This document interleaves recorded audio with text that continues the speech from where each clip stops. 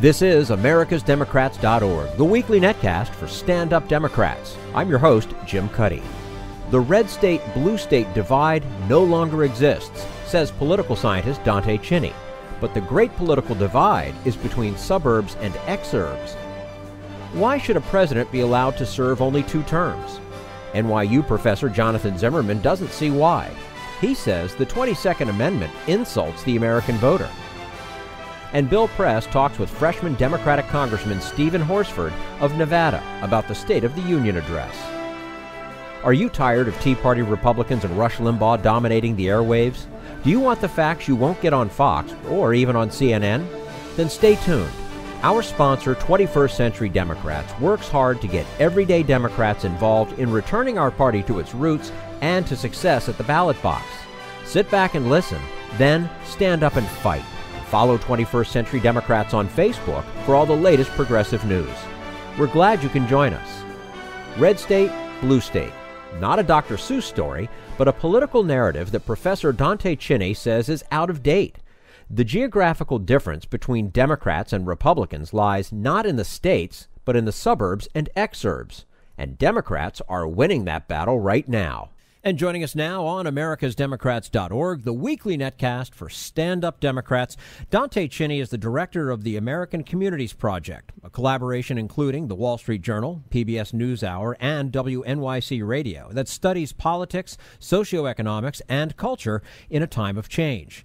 He is also the creator of Patchwork Nation, which won a 2009 Knight Batten Award for Journalistic Innovation and is the focus of the book, Our Patchwork Nation, published in 2010. Dante Chinni, thanks very much for joining us today on americasdemocrats.org.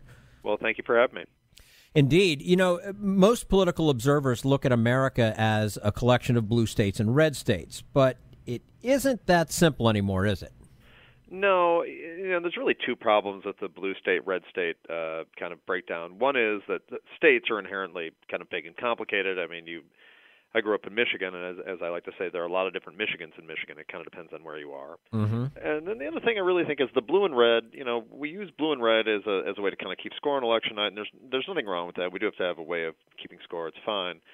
But the problem is then it becomes shorthand for trying to understand different places around the country, and some places can be equally as blue or equally as red for very different reasons. For instance, you could have an exurban area that is extremely red in terms of the intensity of its Republican vote, and it looks the same as maybe a rural farmland. But those places are very different in terms of the culture, really, the economy, and the socioeconomics are just completely different. Now, you have found that the divide between red and blue America does not follow state boundaries or even city boundaries, but the boundary between suburbs and exurbs. Right. Is it a matter of population density that determines elections? Increasingly, it really does appear that population density is a big driver of what happens politically, and there are a bunch of reasons for this. It has to do with what population density, how it has shaped these communities, what happens to the communities, and also I think who has moved into them. You have people who used to live in near-in suburbs moving out more to exurban areas, and the people who do that tend to be more Republican in nature. And then the other thing is the city, those suburbs that are left behind, these close-in suburbs, have urbanized in a lot of ways, and I think that's a big thing that's kind of pushed them to become more democratic. They look more like cities in a lot of different ways now. Of course, Democrats have always held sway in big cities, but now cities are also defined by their close-in suburbs. Is that good news or bad news for Democrats? I think for Democrats that would probably be pretty good news. So what's happened is, as these suburbs have kind of taken on the really the kind of general appearance and definitely in terms of the data, the socioeconomics of them, they look more like cities. That is, they're very high on the high end in terms of income on one end, but they also have a lot more poor now in these suburbs. They look more like cities in that way. What's happened with that, and as they've grown more dense, is they look and feel more like cities, and that has really expanded that area. Like you say, the Democrats have always controlled the big cities into the suburbs, and for Democrats, that's a very good thing. It's I think overall, just in terms, if you look at the vote, the number of votes coming out of those places for Barack Obama, for instance, they really drove those near-in suburbs. Really drove his victory. We're speaking with Dante Chinni, director of the American Communities Project, also the creator of Patchwork Nation. The suburbs themselves obviously have changed over time. Are they now suffering the same problems that we used that used to define our cities, our inner cities? They're starting to. Yeah. Now, I still don't think you're getting the same. You're not getting quite the same kind of polarization. I mean, economic polarization as you have in the big cities. But increasingly, yeah, poverty is becoming an issue in the suburbs. But I think the thing that what happens is we see poverty is increasing in the suburbs. Like, oh my God, the suburbs are poor now. I mean, there's still actually a lot of wealth in the suburbs, but they have taken on. They've taken on more of these big city issues, have come out into the suburbs, and because of that, they again it shifted in the politics in those places, and it's going to continue. I think you're going to see kind of the expansion of kind of the socioeconomics of cities into suburbs. You're going to see that continuing, I think, over the next decade or so at least. So is that to say then that the suburbs are now the main battleground between Republicans and Democrats? I would say that the main battleground between Republicans and Democrats now is the edge of the suburbs, right? So the Republicans really do seem to control the exurbs, the way we look at it in the American Communities Project. They control them by substantial margins. They control, in 2012, Romney won them by about 16 percentage points, 17 percentage points. And then the suburbs, which are just outside of these big city counties, the counties that are kind of the near and suburban counties, Barack Obama won those counties by about 16 percentage points. So you cross some kind of line, and you really move from the suburbs to the exurbs, and that's where it flips. So there's this middle ground in between there that's still suburban and exurban really at the same time. That's really the Republicans and Democrats are fighting over moving that line back and forth. Who's going to control how far do the Democrats push their suburban advantage out, and can the Republicans push their exurban advantage in? That's, I think, the real battleground. Now, over the past, say, half century, urban Northerners have moved to the Sun Belt, maybe just for the weather, but also because unions are weaker, taxes are lower. But as the population has moved south and west, didn't that make the Sun Belt more dependent on government services to accommodate the new people? I think in some cases you definitely see that. I mean, whenever you have an influx of population, right, what do you need? You need things like roads. You need things like schools. You need things like transit systems. These are things you need to kind of make a growing metropolitan area function. You need more and more of those things. So, more dependent, that's an interesting way of putting it. I do think that what you do see in those areas, in those Sunbelt areas, as these cities grow, these big cities become bigger and stretch out further, is a need in some way or another for more government services. And remember, this isn't always federal government services. This can be municipal services, or there could be state services as well. But yes, I do think there is an increasing need in those places. Mm-hmm. How long, if ever, will it take for Democrats to win in places like Texas, Arizona, Georgia? Well, they're really different questions, right? If you look at Texas, this is what's really interesting, particularly about Texas, and I think Arizona also. What you have also, along with, the influx of Northerners that have gone down there and Easterners, is you have this growing Hispanic population. And the Hispanic population is the kind of thing where it's going to have the effect is going to be much bigger than people realize, because the Hispanic population of the country is still very young. So it's aging into the voting age, and as more and more Hispanics reach 18, age into the group where they can vote, you're going to see things happen very, very quickly there. It's any place where you've got a large Hispanic population, which tends to be younger, as they age, you're going to watch changes happen very quickly. I think again Texas. Texas.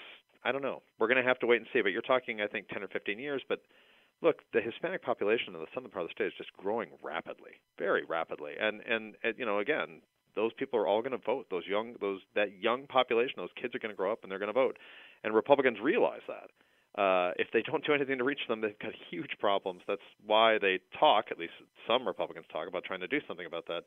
Others don't. Others are not really paying a lot of attention to it, and that's going to really hurt the GOP, I think, if nothing's done. And yes, I was just going to bring that up. That this is a huge growing part of the population. They are not engaging this part of the population. No.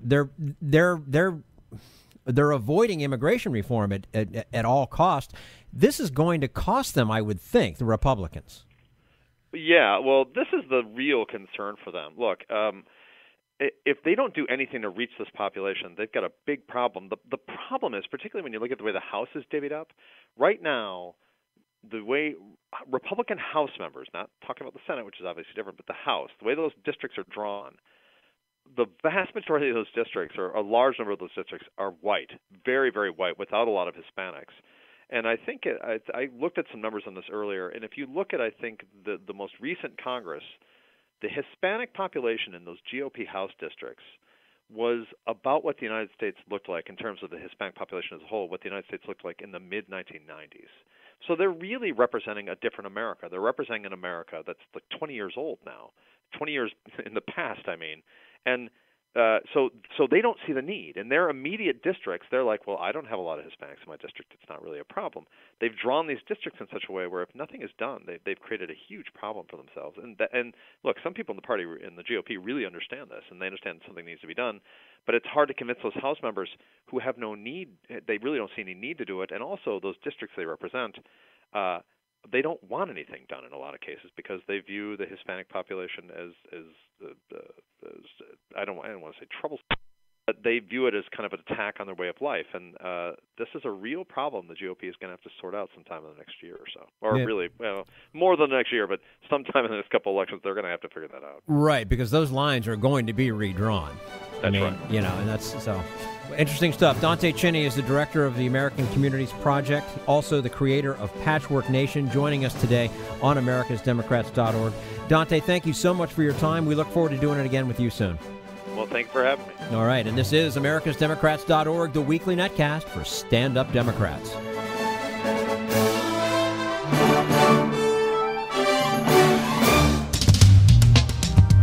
We want you to sit back and listen, but we need you to stand up and fight. Do you want to get involved and help get our party back to its roots and to success at the ballot box?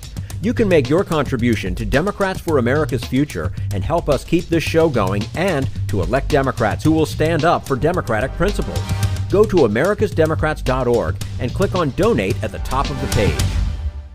This is americasdemocrats.org, the weekly netcast for Stand Up Democrats. Most second-term presidents, including President Obama, are shackled by the constitutional prohibition against running again. Professor Jonathan Zimmerman asks why voters can't keep electing a good president, like they did with FDR. And we'll talk to him about that in just a moment. Right now, we turn to Jim Hightower, America's #1 populist, for his common sense commentary. Assume that you ran a business that was found guilty of bribery, forgery, perjury, defrauding homeowners, fleecing investors, swindling consumers, cheating credit card holders, violating U.S. trade laws, and bilking American soldiers. Can you even imagine the punishment you'd get? How about 0? No jail time, not even a fine. Plus, you get to stay on as boss. You get to keep all the loot you gain from the crime spree, and you even get a $8.5 million pay raise. Of course, you and I would never get such outrageous, absurd, kid-glove pampering by legal authorities. But then, we're not the capo of J.P. Morgan Chase, America's biggest bank and a crime syndicate that apparently is too big to jail. Jamie Dimon is the slick CEO who has fostered a culture of thievery during his years as a top executive at J.P. Morgan, leading to that shameful litany of crime. Yet, federal prosecutors have bowed to the politically connected Wall Streeter, refusing to ruffle his feathers with even a single criminal charge. Meanwhile, one of the scams that Dimon directly supervised produced a $6 billion loss for shareholders in 2012, and his reign of mismanagement and illegalities cost the bank's shareholders another $20 billion in federal fines last year, resulting in a 16% drop in profits. You might think the bank's board of directors would at least slap Jamie's wrist for the loss of those billions, but no. In January, they rewarded him, raising his pay by some 70% to a sweet $20 million. This is Jim Hightower saying, the New York Times noted that to ordinary Americans, such a reward for poor performance, quote, may seem curious. Curious? Try incomprehensible, insane, and immoral. Wall Street's haughty elites continue to demonstrate that they're common mobsters, only not so ethical. Need an antidote to the progressive blues? Want some good news about how grassroots folks are rebelling against the corporate powers and winning? Well, here's an easy-to-swallow pill for you. the Hightower Lowdown. Hightower's monthly newsletter will give you the lowdown, even as it lifts you up. It's 4 pages a month, jam-packed with facts you can use, actions you can take, and Jim's own Texas humor, all for only $15 a year. To become a lowdowner, go to hightowerlowdown.org. This is americasdemocrats.org, the weekly netcast for stand-up Democrats. Are American voters not smart enough to know whether their president should get elected again and again? Professor Jonathan Zimmerman thinks they are smart enough and argues cogently against the 22nd Amendment's 2-term limit on presidents. And joining us now on americasdemocrats.org, the weekly netcast for stand-up Democrats, Jonathan Zimmerman is professor of education and history. Let me redo that. This is americasdemocrats.org, the weekly netcast for stand-up Democrats. Jonathan Zimmerman is professor of education and history and director of the History of Education program at New York University. He recently wrote a widely circulated op-ed calling for an end to the 2-term limit for presidents. Jonathan Zimmerman, thanks so much for joining us today on americasdemocrats.org. It's good to be here. Thanks for having me. Absolutely. So does a 2-term limit suggest that people aren't smart enough to know when a president is no longer useful? Well, that might be a little too harsh, but I think it does suggest a certain lack of trust in the voters, whether they're not smart or not, a certain lack of faith in their judgment. And indeed, when Dwight Eisenhower in 1956 made his statement against the 22nd Amendment, which limited him, of course, from running, more than once again, he said, quote, "I've got the utmost faith in the long-term common sense of the American people." That's Eisenhower, making a plea against term limits. So I think that the point of the question, I think, is well-founded, that it does reflect a certain lack of faith in the voters. Mm-hmm. But aren't unlimited terms the hallmark of so many countries that are, quite frankly, democratic in name only, but really are authoritarian? Well, yes, but I think the simple retort to that is those countries don't have all of the other constitutional rules and protections that we have. Look, if we didn't have the first 10 amendments to the Constitution, and we didn't have the 13th, 14th, and 15th amendments, the due process and equal rights under the law and voting rights, well, then I'd be concerned, right? But we do have all of those things. So I think, the comparison to a lot of these other countries is quite invidious. It is true that when Saddam Hussein was in power, every time he ran, he got 99% of the vote, right? But it seems to me that's a pretty specious argument against term limits here, because unlike Hussein's Iraq, we have an entire body of voting law and civil rights law that allows us free and fair elections, and none of that would change. Now, you say a term limit automatically renders a president powerless because opponents in both parties have nothing to fear from him or her. But couldn't a lame duck president their power? I wouldn't say powerless, but inhibits their power. Okay, fair enough. But then again, couldn't a lame duck president reverse his or her campaign promises or run wild because there is no prospect of re-election? We haven't seen that necessarily, but... Well, I actually would argue that with Bush Jr. we kind of did. And that was the point I tried to make in an earlier piece about Bush, where I was arguing that he, too, should be allowed to run for re-election. This would be in 2006, around the time that the Iraq Study Group released this report about our Iraq policy and, frankly, how wrong-headed it was. And Bush ignored it openly and said, quote, I'm going to sleep soundly at night. And the point I tried to make in that piece is that if he wasn't a lame duck, if he was facing re-election or the prospect of it, that maybe he wouldn't sleep so soundly. So I think that's another really powerful argument against term limits. Is in some ways it takes away what Governor Morris of New York at the Constitutional Convention called the reason for good behavior. That is, it takes away an incentive to persuade the voters and act in accord with their will. We're speaking with Jonathan Zimmerman, professor of education and history and director of the History of Education program at New York University, talking about the piece that he recently wrote, a widely circulated op-ed calling for an end to the two-term limit for presidents. So why are term limits then so popular that 36 states have them for their governors? Or is this a different animal altogether when you're talking about it at the state level? I think it is. I mean, I think there are, both at the state and at the congressional levels, I think there's a lot of evidence that, A, the power of incumbency is greater. Let's remember that a lot of our recent presidents who sought re-election, including, Ford, Carter, and Bush Sr., didn't get it.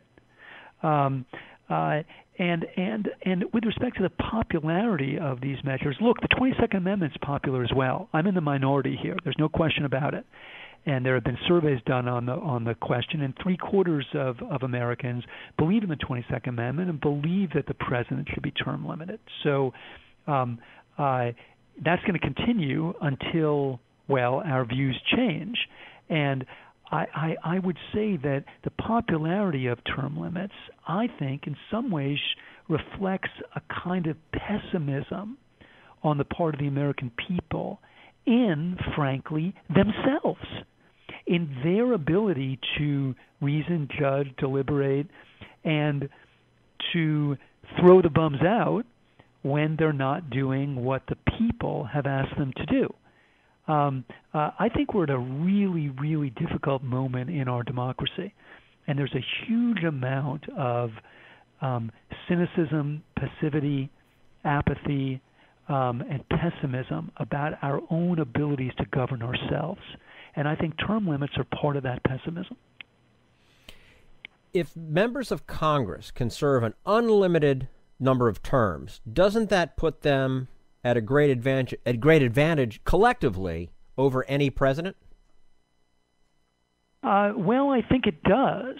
And there is, I think what you're pointing to is a very interesting disconnect or difference, right, between the way now we govern elections in the executive and legislative branches, right? The president's term limited, but the Congress people, they get to stay as long as they can get the votes. And I do think that's another way that actually we hamper presidents unfairly. I think there's a lot of evidence that in their second terms, presidents have lost a lot of power. Now, in fairness to the other side of the argument here, term limits are not the only reason for that. We all know that, there's a lot of kind of exhaustion and ennui that sets in. We know that there are often a lot of turnovers at the cabinet level, which creates all kinds of instabilities and inefficiencies. So there have often been scandals in the second term. I want to be clear that term limits aren't the only reason that second-term presidents tend to have less power, but surely they're one of the reasons. It also certainly changes the outlook on the presidential election cycle. I mean, would we be talking about Hillary or whoever it's going to be the next time around right now if, in fact, this current president was able to run again if he so chose? Right. Well, again, we don't know, and I think that's precisely the problem. We should know, right? That is, we should be able to test all of these things. One way of thinking about term limits is it just removes options from us, right? And prevents us from asking and addressing questions precisely like the one you raised. We're speaking with Jonathan Zimmerman, professor of education and history, director of the History of Education program at New York University. So this argument over presidential term limits has been going on a long time. Doesn't it really boil down to political considerations? For example, when Republicans wanted the Constitution changed to allow Reagan to keep serving and Democrats wanted a third term for Clinton? It does. It does depend on whose ox is being gored. There's no question about it. But I do think that we should all remind ourselves that, as soon as the Republicans won the amendment, they started questioning it themselves. And the reason, to go back to your question, is that their man was a power, Eisenhower, and he was a great vote getter and a very popular leader. And I think all of us should ask ourselves, if there's a chief executive whom we really admire, who we think is doing an absolutely terrific job, why shouldn't we be allowed as a community, as a political community, to keep that person in office. Why tie our hands behind our back? I do think eventually the amendment will be challenged and changed. And it will be challenged and changed when we have a tremendously popular and effective second-term American president. I think enough Americans on both sides of the aisle will say, now hold on. Things are going great with this guy or gal, and now, because of some prima facie rule, we have to get somebody else? It just doesn't make sense. Then again, the likelihood of, because of what we have set up already, though, because of these term limits, then, will we ever get that? Because, we always talk about a second-term president as being lame duck, and especially those last 2 years, he can't really do anything anyway, let's not worry about him. So, can we ever achieve that second-term president that's extremely popular and productive? Again, I think that we will. It may take some time. Right, the future is a whole set of question marks, but American politics has surprised us before. So stay tuned. Yeah. Okay. Jonathan Zimmerman, professor of education and history and director of the History of Education program at New York University. Thank you so much for joining us today on americasdemocrats.org. We enjoyed your time, and hopefully we can do this again soon. Yeah, I'd like that. It was fun. Thanks a lot. Great. Thank you. And this is americasdemocrats.org, the weekly netcast for Stand Up Democrats.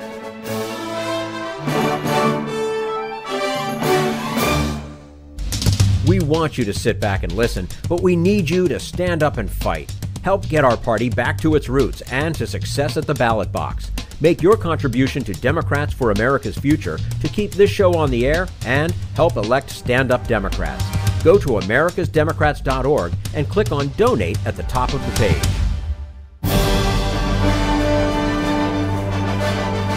This is americasdemocrats.org, the weekly netcast for Stand Up Democrats. And now Bill Press and his guest, Congressman Stephen Horsford.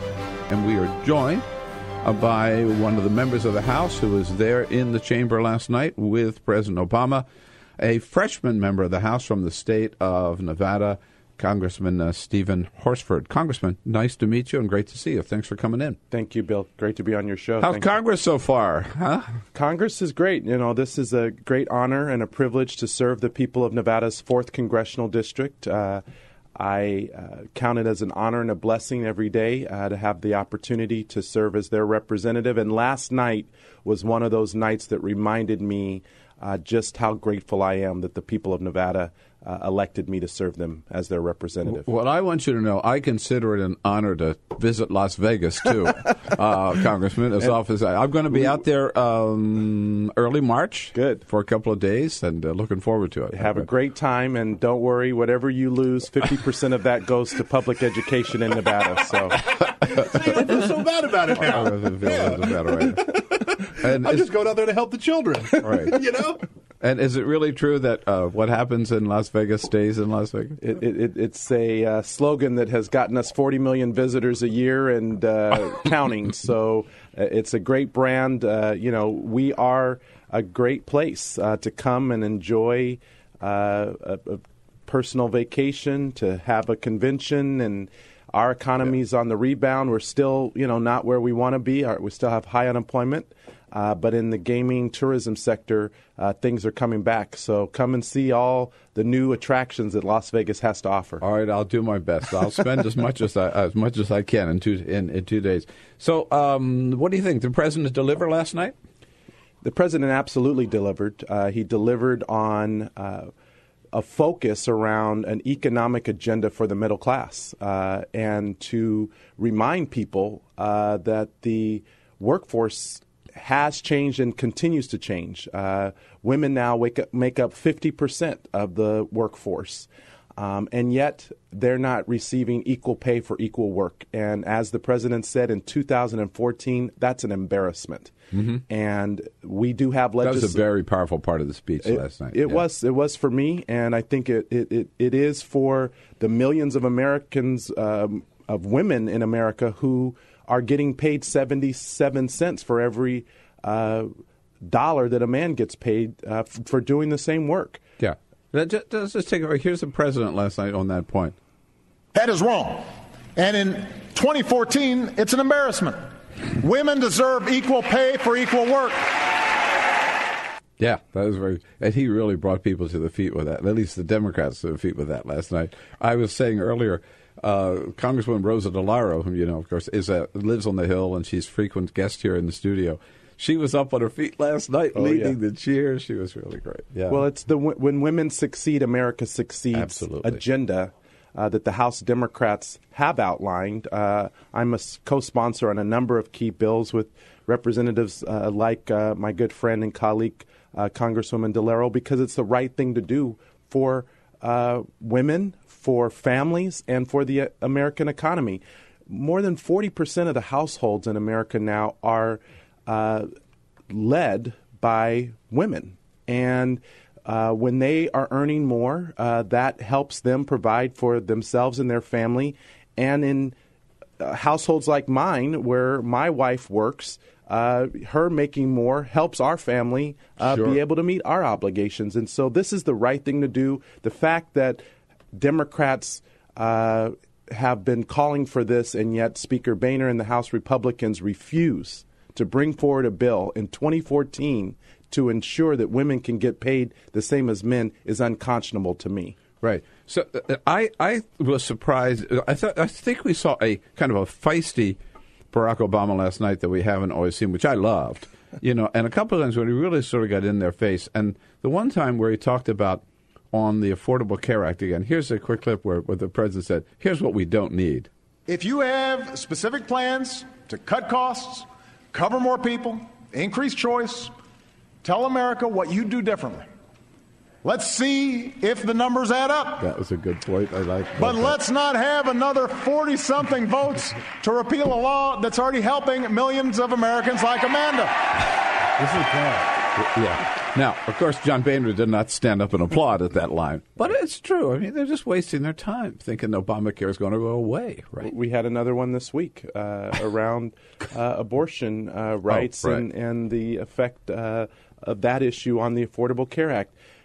It's nonsensical that when a bill that provides a guarantee that if you have a pre-existing condition that you will no longer be denied insurance in this country, a bill that ensures that insurance companies can no longer cap your medical cost despite the illnesses that you may have. Right, or drop you because of. Or drop you. And another issue that affects women, women were being discriminated against, paying higher rates simply because of their gender. Those all have ended now under the Affordable Care Act. And I am one of those who want to work to make the Affordable Care Act work better. In my state, there are challenges with the implementation, but we want to work together to make it work, not 40-some votes to repeal, delay, or obstruct it. And I have many, many constituents in the state of Nevada who are getting health care for the first time. Our state has over 21% of our population is uninsured. A third of them are children. Right. So with the expansion of Medicaid and the opportunity to now buy private insurance, it's a great opportunity for a lot of Americans. Did the president do the right thing by raising the minimum wage for federal workers by executive action? I mean, some of the Republicans were complaining, oh, no, executive order. We got the Constitution, man. It's our job to pass the bills. It's not his job to sign them. Well, look, no matter what the president does, they complain when he wakes up in the morning because no matter what he does, they have a criticism for it. Meanwhile, the House Republicans are the do-nothing Congress. They have accomplished nothing under their majority except to obstruct the president. And what he said is, I'm willing to work with you. And I do agree. Increasing the federal minimum wage to $10.10 is the right thing to do. In my home state of Nevada, our minimum wage is $1 more than whatever the federal minimum wage is with the cost of a CPI for inflation. So we recognize that you have to pay people a living wage. And $7.25 at a time when CEOs are making record profits, companies have more money on their balance sheets than ever before, they can afford to pay their workers more to lift them out of poverty so that they're not as reliant on government programs. If Republicans really believe their rhetoric, then let's pay American workers a fair and decent wage so that they don't have to live in poverty and rely on the social safety net programs that are there. But here's what I don't understand. Some of those, you got those people in your district, Congressman. I don't care whether they're Tea Party Republicans or not. There are a lot of these people who are struggling to get by on the minimum wage, working a full-time job, and yet living in poverty. Those people are also in Republican districts, right? Yes. I mean, and when President Obama last night said, I had made a note in my own watching the speech. Mm-hmm. He said, "Let's give America a raise," and John Boehner doesn't even applaud. I mean, how can you be against that? I don't get it. Right. Again, their constituents need it as much as yours do. Everybody deserves a raise. America deserves a raise. And I agree, it's time to give America a raise. What's astonishing, as you said, is they have no problem with corporate success, with CEO success for the top 1%. They'll applaud and say that that is very much a part of the American dream. And I have nothing against successful people, but we also need to have an American economic agenda that's focused on the middle class, who are the true engines of our economy, the ones who are the consumers and that allow our economy to thrive. And that's really what the president's message was all about. I thought the most effective line of the night was when he said, "You are either helping or hindering the progress of America." And there are a lot of Republicans, particularly the Tea Party ideologues, who are hindering America's progress. They came here for that purpose. They almost are upfront about it. Yeah, they don't want anything to happen. The best of Nevada, the best of Las Vegas, Harry Reid and Stephen Horsford, not Sheldon Adelson. Forget him. We don't want him around at all. But the good congressman here in studio with us, ready to take your calls. We'll continue to talk about the State of the Union. You watched it. What did you think? Did you hear everything you were hoping to hear from this president? I thought it was very powerful, very upbeat, very strong, progressive agenda he laid out last night. 866-55-PRESS is the toll-free number. We'll be right back.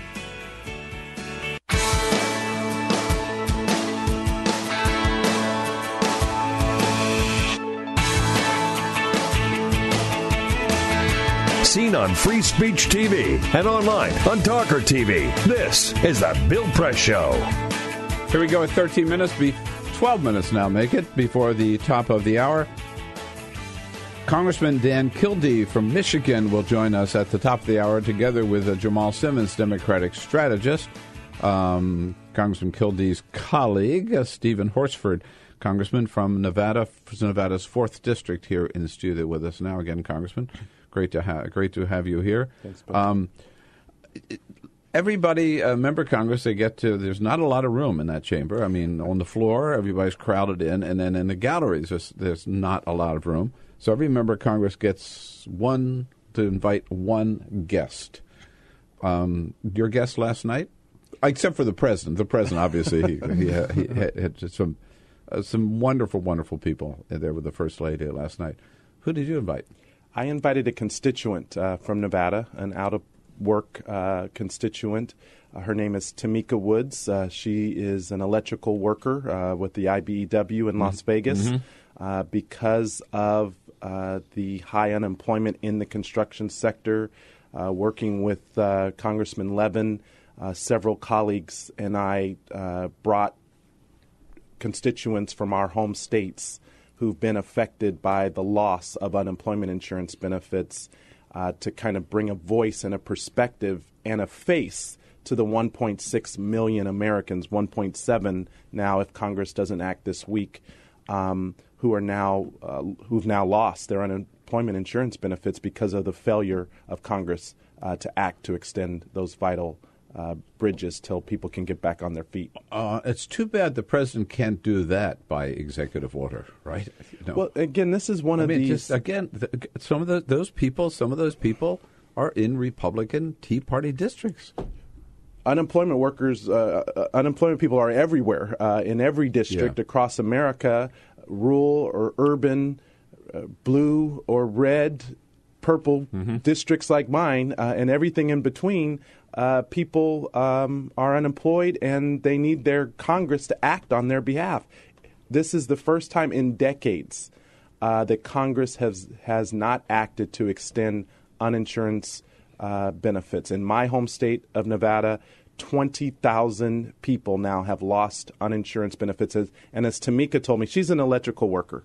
Okay, she's used to working. Yeah. She's been in the trade for 13 years. She's a non-traditional person in the trade, a woman in the trade who went through the program through apprenticeship, which the president talked a little bit about last night.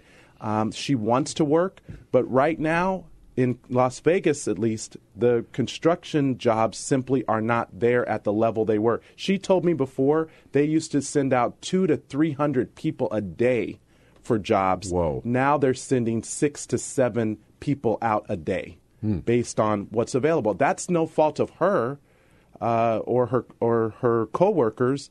It's just a reality of the industry in the construction sector. But it's in Nevada. so important, as you say, to put faces on these people so that people get to know them and hear their stories, and then which belies this Republican comments that these are just lazy, good-for-nothings who take their unemployment check and then don't go look for a job. Just the opposite. And when you hear that story, it really drives home just how silly it is when people bring reality TV show stars like Duck Dynasty to the State of the Union, when this is the face of someone who really needs to hear what the president has to say. You could really point out to the president, here's someone that needs your help, as opposed to a millionaire who is on television. Yeah, please don't let them turn the State of the Union into another White House Correspondents' Dinner where you invite your silliest celebrity.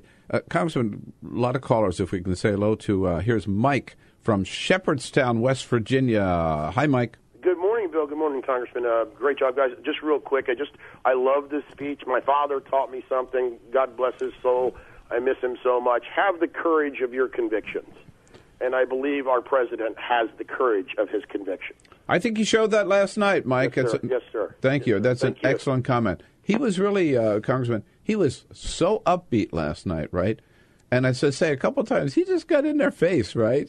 Come on, let's not waste time with the 44 repeal votes, right? Well, we do know where the president stands. We know where the majority of those of us in the House Democratic caucus stand and the Senate Democrats stand. We stand with the American people and the middle class who are struggling to survive. People are on the brink right now. And the president talked about that. He talked about the need to have economic policies that are focused on them, and he is ready to fight for it. And I am glad that he said that he will work with Congress around these issues, but where Congress fails to act, that he will use the power of his pen and his phone to get things done that he has the authority to get done. And if the Congress fails to act, we need someone to act, because that ultimately is what the American people expect, is action from their government. All right. Congress, do you have a website? Please visit me, StephenHorsford.com, Twitter at Rep Horsford. Okay. And, I really appreciate the opportunity to be here. No, I'm glad you came in as a rising young star in the Congress here, so check out the website and keep in touch with him. And you've only been there a year, but you already have a re-election this year, don't you? There's always a re-election, but I'm focused on the people, serving the people of Nevada's 4th. I'm honored to be here. We have a lot of work to do, but we're going to keep fighting. And as that last caller just said, hold to our convictions, the core values of what we stand for, and that's all about people. All right, you got it. Hey, Congress, it's so good to meet you. Thanks for coming in. We'll see you again soon. That's all for AmericasDemocrats.org. Thank you to all who made today's show possible. Dante Chinni, Jonathan Zimmerman, and the entire Bill Press team. And thank you for listening. If you liked what you heard, please get involved in our efforts to keep this show going and to elect Democrats who are bringing the party back to its roots. Go to AmericasDemocrats.org and click on Donate at the top of the page. And be sure to find 21st Century Democrats on Facebook. For AmericasDemocrats.org, I'm your host, Jim Cuddy.